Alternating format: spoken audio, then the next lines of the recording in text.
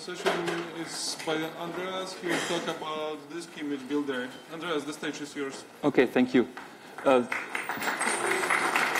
Thank you very much. Thank you for coming. This talk is about diskimage-builder and creating operating system images with this tool.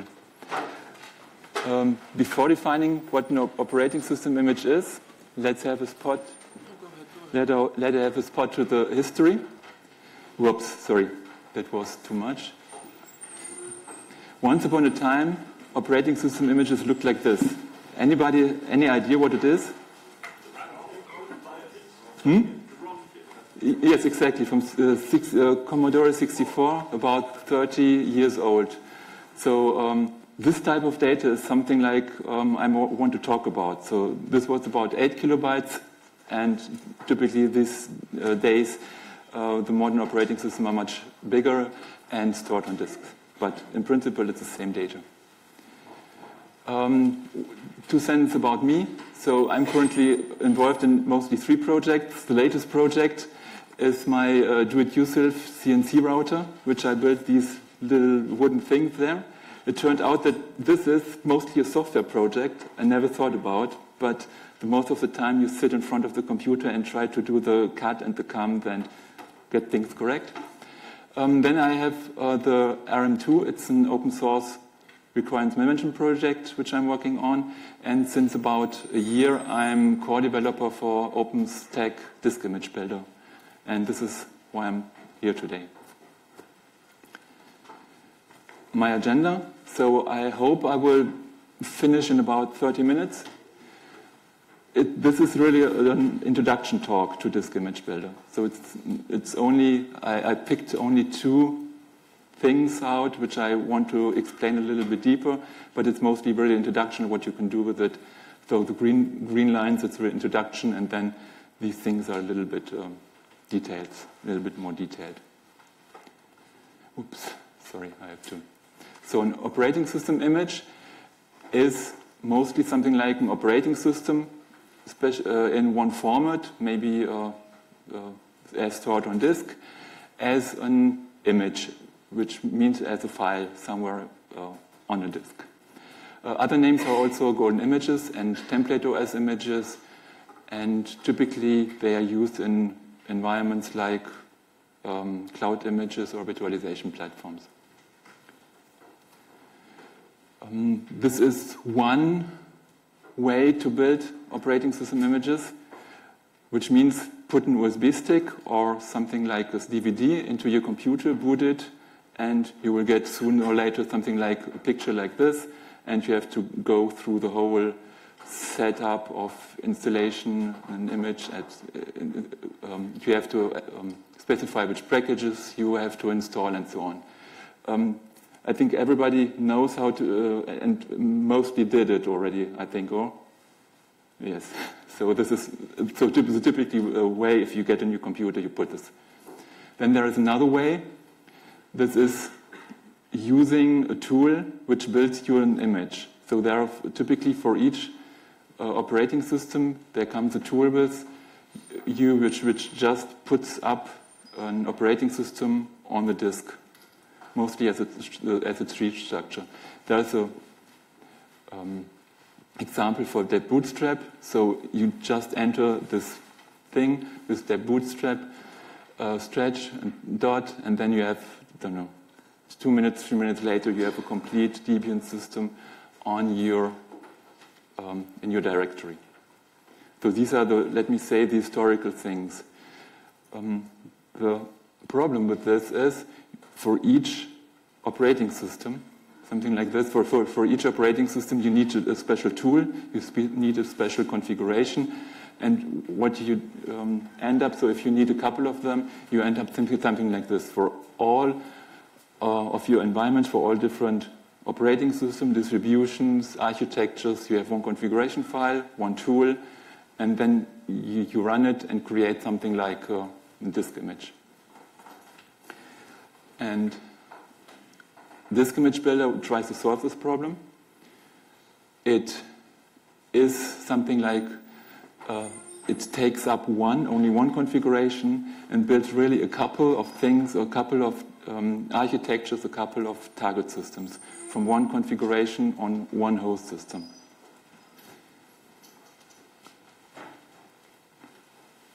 Here are some examples that you can get a feeling for this. So you can just have, for example, to install a Debian minimal system, a Debian minimal or Fedora minimal, CentOS minimal, and so on. And also what you can do is not only creating virtual machines, but also Docker images from it. What is under the hood is something like really the system image, the system tools for this specific operating system are really used. So RPM or APT or dpkg or something like this. So this is done inside. But you as a user of diskimage-builder, you don't even see this.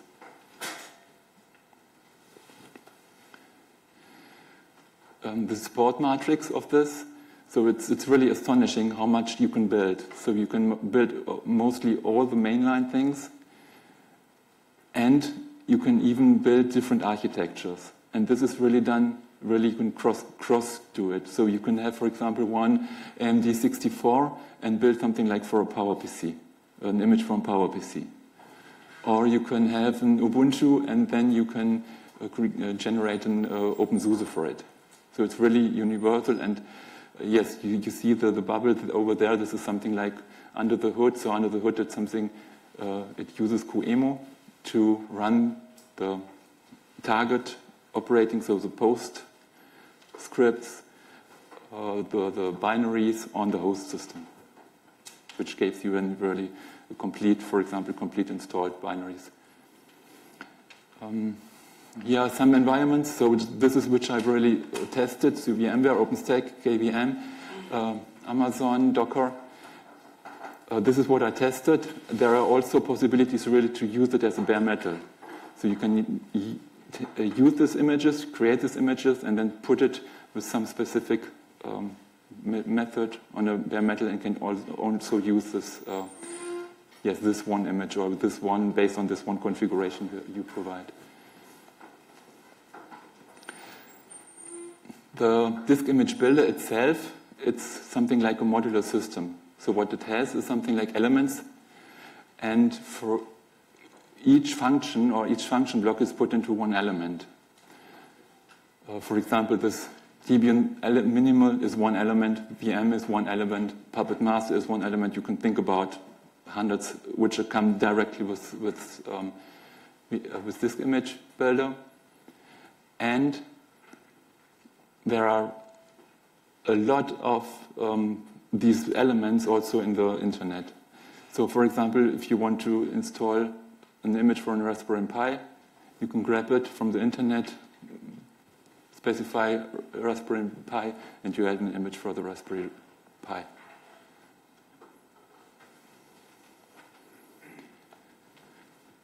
Some example elements, so really a small set of examples.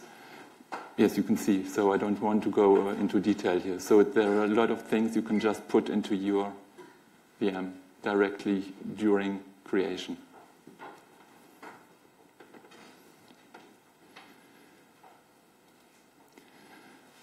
Some words, what is an element?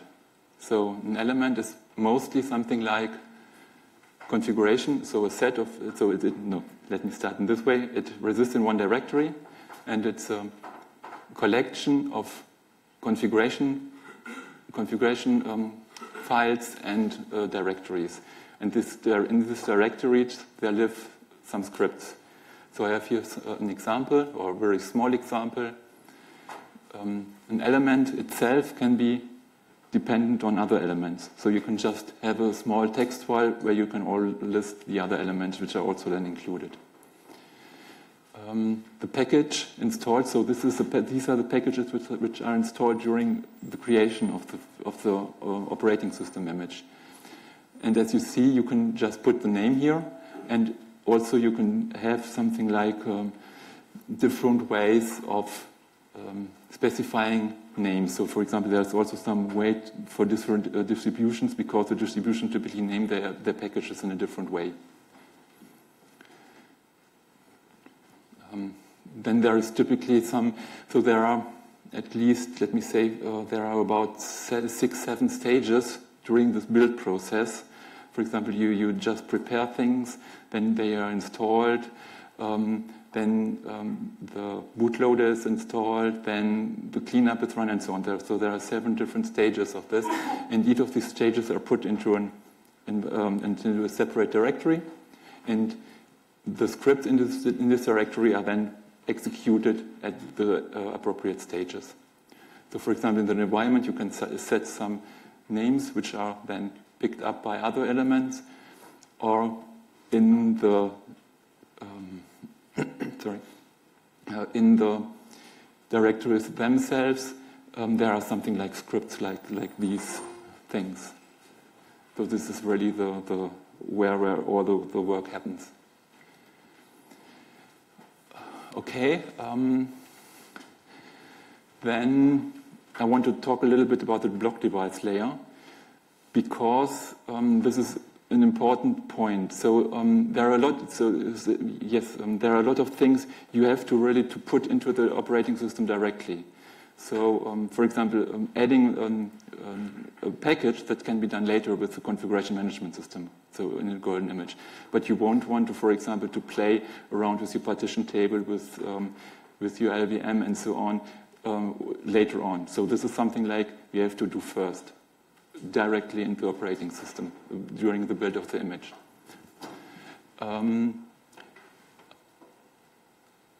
One year or something like this ago, the complete block device layer was about, it exists exactly one image and with one partition, and that's all.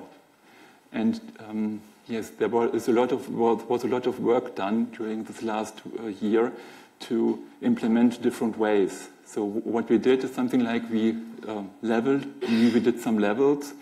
So we have something like, for example, one level in this block device layer inside the disk image builder, which provides disk space. The typical way is to have a loop device, so which provides local disk, but other things are possible which are not yet installed. Then there is a way, the level 1 thing, this is where mostly the complete work is done. So this is something like mostly combining things, what you get from here. So, for example, you have 2 loop devices. You can put in one partition table, on the other an LVM, and whatsoever. You can think everything or what you want. And what is important, you can put it this level really into itself. So what you can do is, for example, you can have a partition, and on top of the partition you can have an LVM, based on this LVM you can have, for example, a crypt setup and so on and so on. Where I can say that the crypt setup is currently not implemented. So you get something like a stack. Yes, the other ways are mostly something like, okay. The other ways are mostly something like, yes, typically what needs to be done. So you need to do a file system on this. It needs to be mounted. It needs and the FOSDEM handling, because we have to, of course, pass this over to the real system. One example that you can maybe have a think how this is configured. So the complete configuration is done by means of a YAML file. It's one YAML file where you describe the complete hierarchy for the block device layer. And here's one thing. I think it's mostly self-explaining.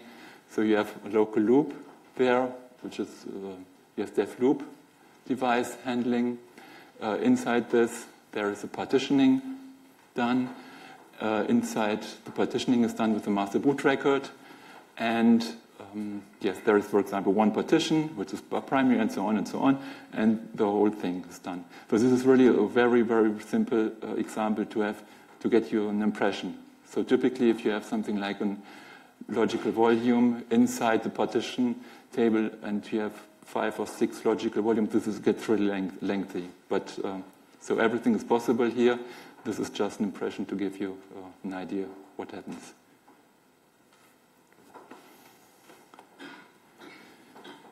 Okay, yes.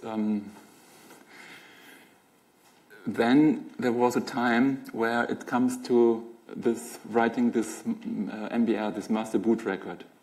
These are 72 bytes, which has to be at the correct position. So I did a DD there that you have something like so most of them are also zeros. And of course, the typical way is look at the internet, grab something which is available and use it. And we discussed it really on the development side, and we really didn't find anything which we can use, because all these tools are either not really thought for scripting, or they are, yes, they're doing a lot of things they shouldn't. For example, we had to look at this parted, so this is the GNU parted thing. One clash, but we could around this. It was license, because this is only GNU. It's really a GPL, not LGPL. So it's a little bit, and the whole disk image builder is under Apache. So we have something like maybe a problem there if we would have used the appropriate libraries there. Calling parted would be possible, but parted itself does a lot of things. In my opinion, it shouldn't. So it just not only writes these bytes there, but also do something like calls the kernel for updating the partition tables. It calls UDEF. It tries to optimize things. And this is really what comes into mind where we really sorted it out. It tries to optimize things. So it looks, for example, into the kernel, which are the buffer sizes of the disk which I want to create, and tries to optimize, tries to align them. But currently, we are on the host system and targeting for a completely different system. And I have measurements that using parted gave at some point a performance for about only half the performance. So you lose about 30 to 40% performance if you don't align correctly. So this is why we really implemented this thing as in Python in 150 lines of code. So know it there, know it's tested. If you want to write, you will have something like a master boot record, you can pick it there and you can use it.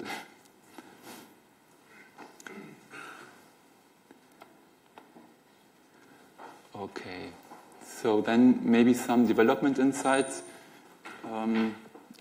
This is the OpenStack is an disk image builder is an OpenStack project. It's a part of the project, and it's from the size here. It's really small. So it's about 1,200,000 lines of code, and it's about 7,000 lines Bash and Python mostly. The new block device layer, which was created during the last year, is about 3,000 lines of code. What is a little bit problematic, what I think, is that there are really many adaptations. So let me say something like this. Every third line is something like, if you have this system, we know that there is this problem and we have to work around this. So this is a little bit problematic, but for such a tool which aims to be universal, you have to do something like this, or you cannot just support it. Yes, also the design should be improved. I think we did already do a lot of things there. For example, adding this block device layer, because before it was something like spread around, so each element has an own idea about it, and now it's really centralized, but there are other things which could be optimized. What is sometimes really annoying to me is the slow development cycle. So you have your great idea, put it into Garrett, and nobody cares. So this is really something like really strange. And it takes weeks or months that somebody else picks it up and have a look at it. So this is, I think, in my opinion, I'm not really sure about the other OpenStack project, but this is for disk image builder, this is really a problem. So we have, I think, one patch outstanding for EFI boot, which is mostly 2 years old now. And yes, it's really hard. So even so, if you have some spare time, you're invited to have a look at this, so everybody can also review it and have their own thought there. And the last thing that is a little bit related to this is that all the different maintainers or the different contributors really focus on their own development. So they just want to, for example, feature X, and they just really try to put it in, and even if it's really not in the right place, if it doesn't really fit into it, even if it's really, sometimes you get something like a mess. So we have just to say no, not this way. Whoops, that was one recap. So as I said in the beginning, this disk image builder, one configuration, all targets. But this is just for an ideal world. As I said, there are a lot of problems. And there is one matrix build. So there's something like an element which in turn builds Docker images, which in turn then use disk image builder to build all the other things. So what you have is something like a building matrix. And you don't have to read all the things, but it's just to give you an impression. On the top, there are the hosts. So it starts with CentOS 7, Debian, Buster, Jessie, Stretch, and so on, Fedora, OpenSUSE. And this is not really finished, so it goes on. And here, there is a target. There's a target, so which ones you try to build. And I do this each some weeks to get an impression how stable it is and how where is some work. As you see, there are a lot of greens, so there are a lot of things you can really build, but you have really to take care that some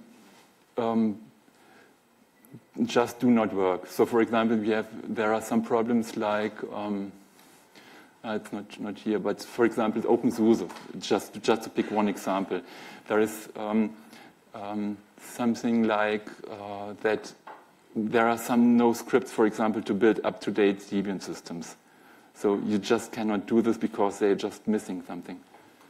Yes? But the problem, 2nd, 4th, 5, and 6, the missing script, yes, is usually you just need to do a symlink because yes, the bootstrap is using the same file for basically every distribution now.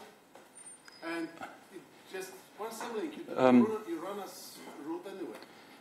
I just repeat what you said to get. So you said that for 2, 4, 5, and 6, there is only the need to create a soft link to some other already existing version. Yes, you're right. I have no idea why this is done in this way. The problem is that let me say you as a user just picks the things and wants to execute the program. You can just disk image builder. You can just install on mostly every distribution, and you don't want to get root and try to get rid of or add some new symlinks.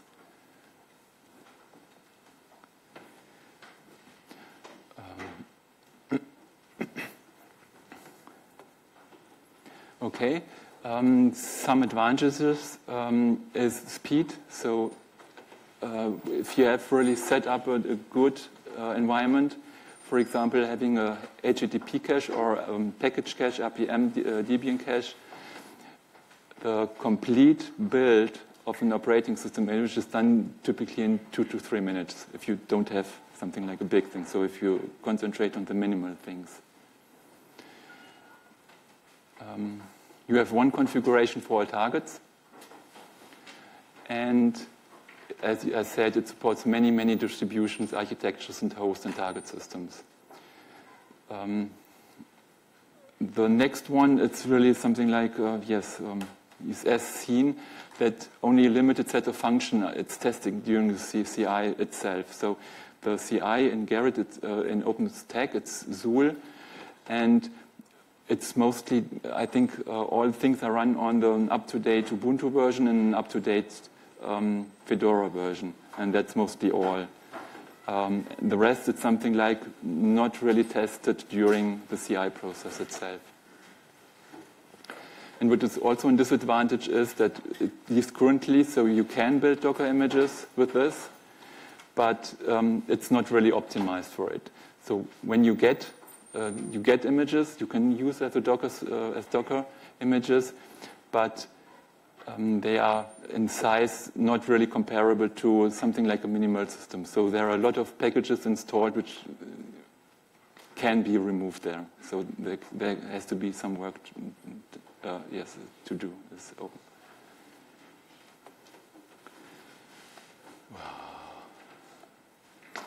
Sorry. Yes, this I want to really to emphasize. So what to put into a system and what not. This is a little bit of learning of the last some years from my side.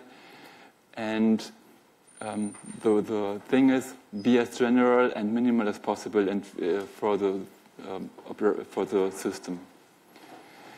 Don't install something like applications which you just need in 10% of your machines. That's not needed. Of course, what you want is you have to install for example, hardware-dependent things, so hardware drivers or so, which are needed to build to boot the system. But be as really minimal as possible. The second point is, yes, I learned it on a hard way, let me say.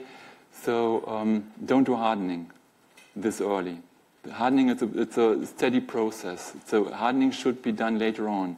Because typically what you do is you have something like a general image and you don't know what you install later on in this.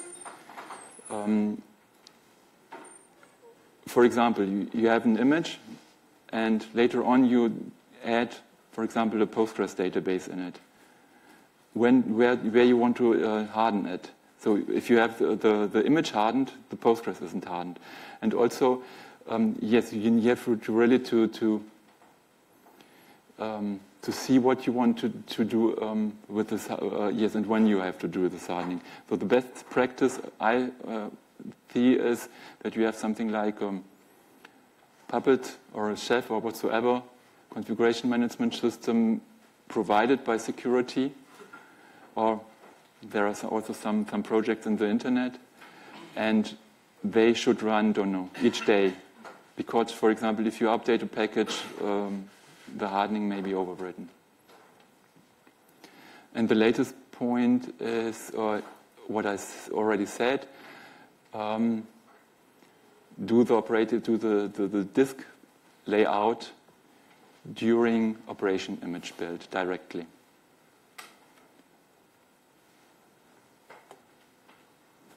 Okay, so this is a general rule of thumb to things as late as possible. Okay, that's from my side. I think I'm time. We have about 10 minutes question and answers time. So if you have questions, yes? Yeah. Do you have anything going on for a set-up file system support in the images? Sorry, I didn't get this. Did you? Do you have plans for supporting CFS, ZFS, in both the images? Okay. The question is if there is a plan to have CFS in the file system. Currently, there is no such a plan. Not CEF. It's not CEF. CFS. File system. Sorry, CFS. No, also no ideas. Sorry. What?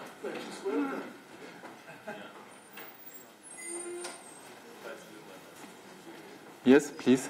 What is the main difference of your project compared to, say, Hacker, which also creates images from a description?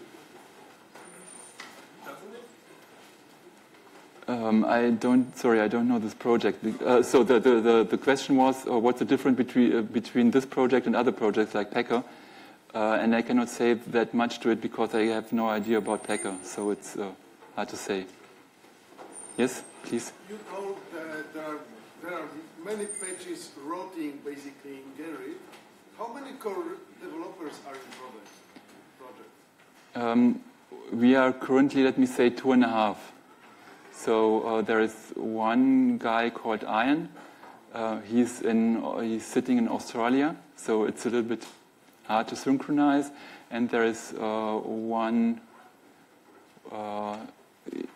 additional woman, which is something like she seldom really writes something, but she's trying to test things.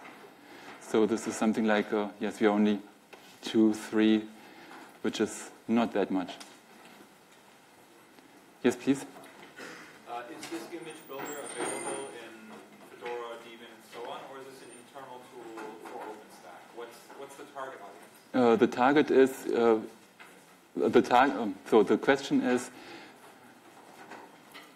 what is the target from OpenStack? Is this only for OpenStack? The target from diskimage-builder, is it only OpenStack, or are there only? Can you use it as Fedora or Debian, something like this? Diskimage-builder is rolled out with OpenStack, but you can install it on mostly any distribution. So, for example, Ubuntu and Debian have their own packages. You can just apt-get install. I'm not really sure about Fedora, but what you can do is it's also available with PyPy, so you can just use pip, install diskimage-builder, and you have it, and you can use it. It's about 2 minutes. Yes, please. Do you also provide the diskimage-builder as an element for diskimage-builder? There is an outstanding patch. Yes, exactly. So this was my idea. I created this patch to have exactly this, to have inside diskimage-builder an element you can just build, and we have a test or development for diskimage-builder. Yes, please.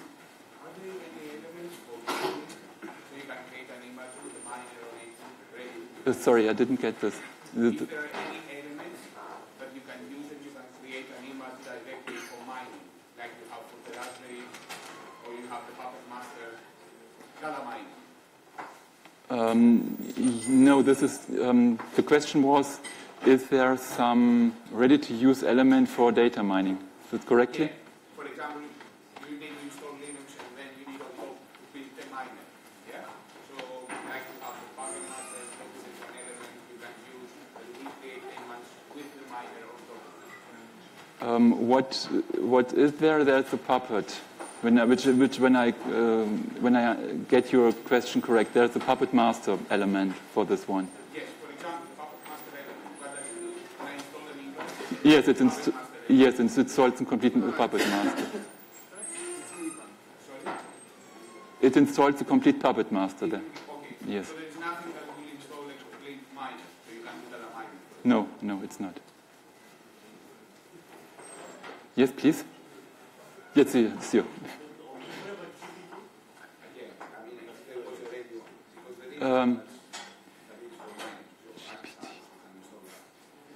The question is, what about GPT, the partition table you think about? There's really ongoing a patch, which is, I hope, something like maybe next or maybe in 2 weeks it's there and will be in the next release. I'm not really sure if we have some time. If there's some time for more questions. Maybe you at the top. I have a question about the installation process. With Packer, the target machine is emulated like you build for VirtualBox or for KVM, and spinning up the VM with the hypervisor and setting up a block device. But you have to say, like, I need to install 20 gigabytes of this. And later on, in the post-process, you have to shrink the disk device for faster processing, like transferring the image to the actual cluster where you spin up VM, and then you have to expand the block device again. Now, I'm wondering about the process of this image builder. What is used to simulate or emulate the target platform or device? or it's just like with Debian, only use debootstrap for that? So with debootstrap, you just install your directory and not. Okay. Okay. Okay. When I understood it correctly, it's something like how does diskimage-builder uses the different ways of storing images, like raw image, or what? So okay. There are currently, so internally it works in a raw. So it has a dupe device, it has a raw image, and after the process, it automatically converts it to something you give at the command line. So typically you have something like qcow, BMDK, tar, whatsoever, what you want. Everything is handled locally, not in a virtual environment. Exactly, everything is handled locally. Okay. Yes. Yes, on the top. Why did you decide to implement the block layer itself and not take something existing?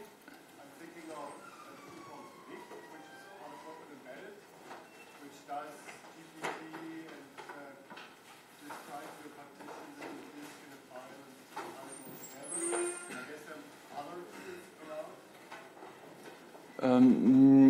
The idea, the question was, why does diskimage-builder not pick up something like an existing project for describing the partitioning the block device itself, correctly? Open speaking, I didn't find something. So if you can point me to something, I'm really happy. This was also really my first touch with diskimage-builder. I looked through the internet exactly for finding something which gave me the whole bunch of things yes, which can be done with diskimage-builder now, but I didn't find anything. So this was one reason to put it there. Okay? Please. What about GPT partitioning? Oh, we had this question already. It's about GPT partitioning. There is currently really a patch outstanding, and there is a lot of work done on this, and I hope it's maybe merged next week or so. Okay? Any questions? Okay? You recommended against doing partitioning yourself. Why is that? The question is that why I recommend against partitioning. Yeah, doing it outside of this image builder. No, it's not outside the diskimage-builder. I'm doing it outside. Is it bad, or why isn't it not recommended to do it like that? Sorry, I didn't get. We should do the partitioning and GPT or MBR within the image. Yes, because it's something like very basic for the image, and you won't want to change these things later on. So, for example, I have something like a problem with it doing setting up an LVM with Puppet. So maybe it's possible, but from my opinion, this is not really the correct time. So do things. I'm not really sure if it's.